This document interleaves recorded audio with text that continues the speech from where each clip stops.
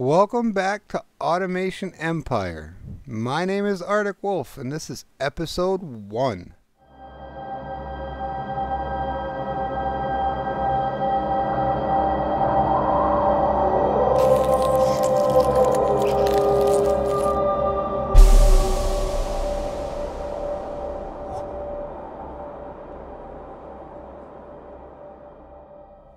So, let's get started. If you missed our little intro, episode 0, that'll tell you what settings we're using and what map we're using and all that good stuff. If you missed that, go ahead and check it out. There will be an iCard in the upper right hand corner of the screen right now. It'll pop out. You can click on it and you can go back to the last video and watch it. So, let's take a survey look at the map. Since I've never played on this map before, I don't know any of the stuff is. It appears that we have remember, WASD is move around, and then you can hold the shift and the WASD keys or bump against the edge with your mouse to move. I'm gonna assume you guys have already played this game before, or you're actually playing along right now with me. That's just because that's what I do when I'm playing these games by myself, not recording it. I usually have somebody who's playing the game on the YouTubes in the background on another monitor. So we've got our oil over here. See, and that's the great thing about this game is you can start with any of these basic resources that you want to. We got coal, iron, gold on that glacial sheet floating right there. It looks like this big sheet right here has everything except a mountain. We need a mountain so that we can make the tunnel for our truck. So we'll expand out here, but not right away. Let's skip across this way. This is oil. Okay. Okay. So I'm seeing this place right here. And I'm thinking, like, truck comes out, comes down this way a bit, turns, gets loaded up, and it goes back up in there. And we have stuff all the way around here to do that. And then eventually we can expand out into other places. But I think that'll be a good starting spot. So I'm going to get into this. The way we're going to do this is we're going to have little spots like this, little survey situations, where I explain what I'm going to do. Then there'll be a time lapse with some music where I do that. And then we'll analyze whether or not it's working right at the end of the time lapse. I think that'll be a good kind of format to go with all this. So here we go.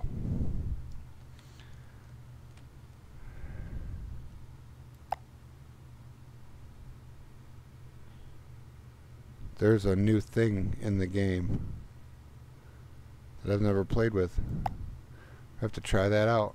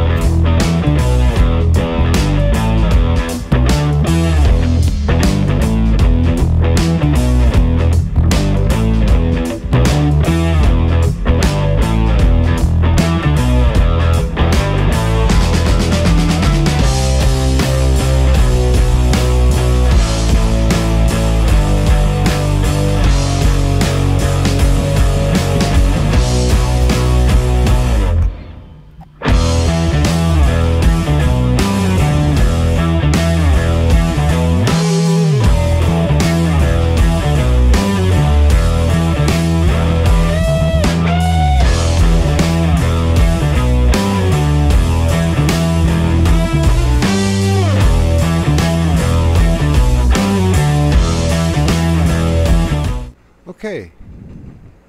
Now we wait. We may end up putting another crate maker on this side with another thing on this side and another drop-off station here. Depends on how fast they fill these up. But we got trucks coming in. They just go out and around the loop and then come to the stop. I think we're gonna miss that truck. Yep.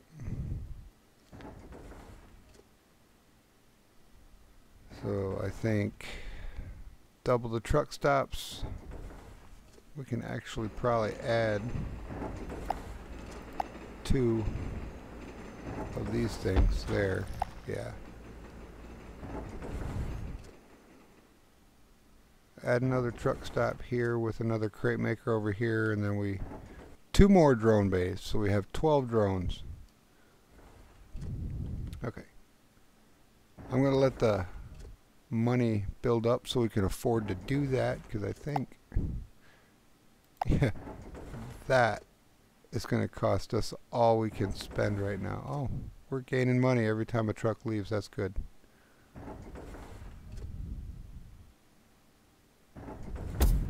There we go. I got that turned off for drone priority right now, so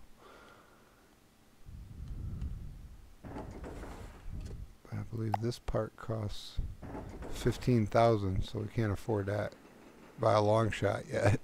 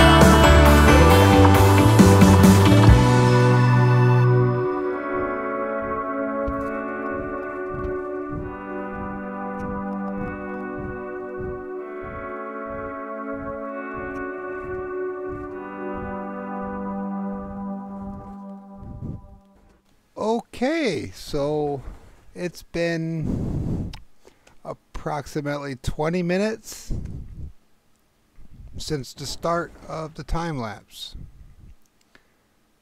And then there was a little bit there after the time lapse. And then we cut to here. What's going on? We got our power, 3 drone bays. 1, 2, 3. 12 drones, as you can see right here, drone population 12 out of 12. I've got 4 truck stops on this little loop that goes in and out. 3 miners hooked up to a circular minecart track that dumps it off in this bin, and then I got 2 crate makers setting it out to 12 spots with our 12 drones on the 24 spots for the trucks. With this setup, I don't miss a truck in the beginning here. I'm sending it out as fast as it's coming in, and I'm full research. And the research bay won't take any if it has 8. So it's going this way. And it goes past the last miner, and then the first stop is the research bay. So if the research bay needs anything, it'll get filled up. If it's full already, like it is on this pass coming through, the minecart won't stop, and it'll just keep going. But at most, that thing will take 2 cars of the 3, and there'll still be at least 1 car that gets dropped off down here for the drones. So this is a pretty good setup to start with. I would recommend using a setup like this if you can squeeze it in somewhere. It's fairly compact, pretty efficient as far as electricity. You're not using any more than you need. You're not making a whole bunch. You only use the 1. You can see your capacity is only 13 out of the 40 that gives you, so it's plenty. And as far as, like, you got your research going, you got a good stream of income coming in. By the time you research your first tech, which will be the oven, and unlock the actual building, you'll have enough money in the bank to be able to buy that stuff. So that's the plan. We're going to leave it here for today. I'm going to let this run in the background while I'm doing other stuff. And when we come back next episode, we'll have enough research to unlock the ovens and get those started. So that's going to be it for today. I hope you all like this one. It's a little bit shorter than the other ones, but I think that the 15 to 20 minute range is probably good for the length of the episodes. Let me know down in the comments. Would you prefer longer episodes, shorter episodes? I can do either one. I'm pretty open to that. On my Let's Plays, usually I try to shoot for about 20 minutes. So that's what we're going to aim for. If you like this video, hit the thumbs up button. If you haven't already, go ahead and subscribe to the channel. I'm really close to 100. And I would love to get there. You guys are awesome. You have a wonderful day. Thank you for stopping by. We'll catch you next time. Arctic Wolf out.